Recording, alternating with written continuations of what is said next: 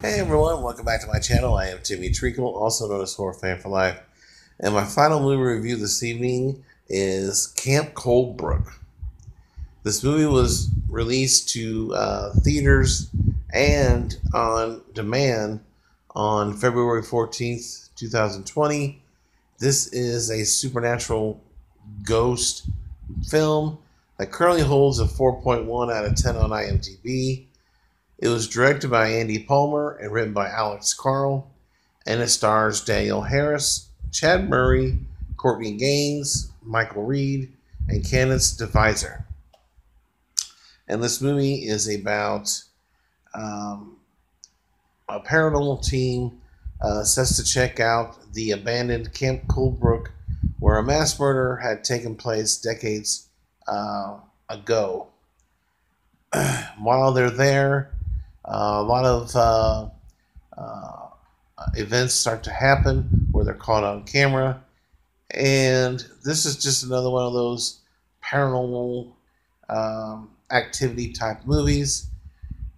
There are a lot of jump scares.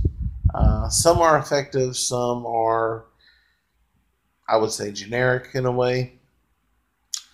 Uh, but the best part about this movie, in my opinion at least, is the third act. Um, I really enjoyed the ending.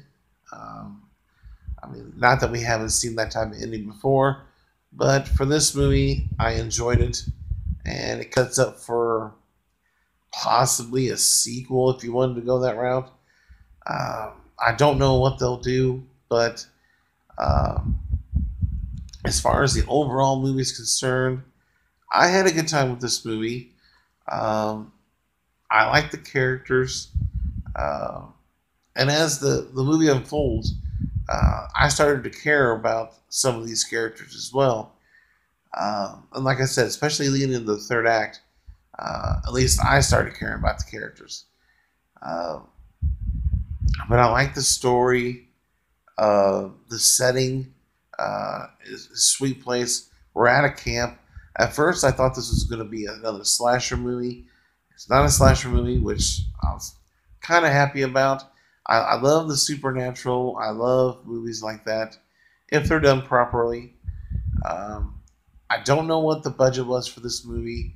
Um, I won't know those numbers until it's out of theaters. It's in select theaters right now, and it's also on demand, which I ended up paying $8 to watch the movie, which I didn't mind because I love Danielle Harris. I'm always going to watch and support her movies, and I did enjoy this one. It's not without its issues, though. Movie. Sorry about that. The camera froze up. It's too short of a movie, in my opinion. I wanted to dive in more, not only about the characters, but their past, and I want to know more about this camp and its history. Uh, and what I want to see some like flashback scenes of what actually happened at this camp as well. Uh, and then some of the dialogue didn't work, of course. Was kind of cheesy. Uh, but for the most part, though, the performances were decent. Um, my personal favorite, uh, and I'm not just saying that because she's one of my favorite actresses, but I like Danielle Harris. She definitely demands um, the camera, and she's pretty much the face of the movie. Uh, but yeah, she's really good. And another performance I give it off to is uh, Chad Murray, who plays Jack. I thought he was really good in this movie as well.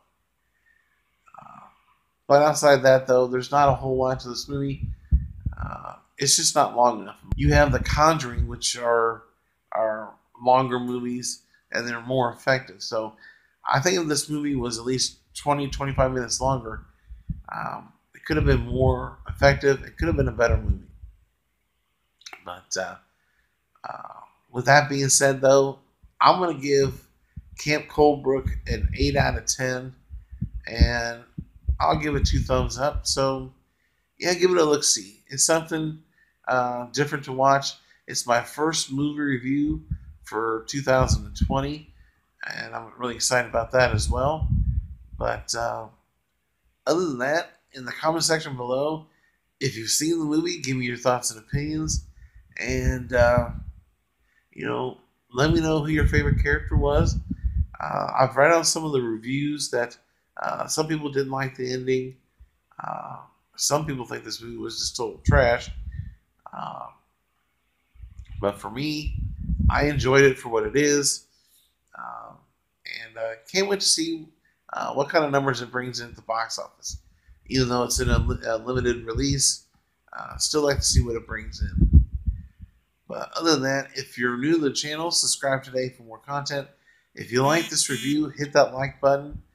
Uh, Other than that, though, I thank you guys for liking and supporting my channel. And I will see you guys next time.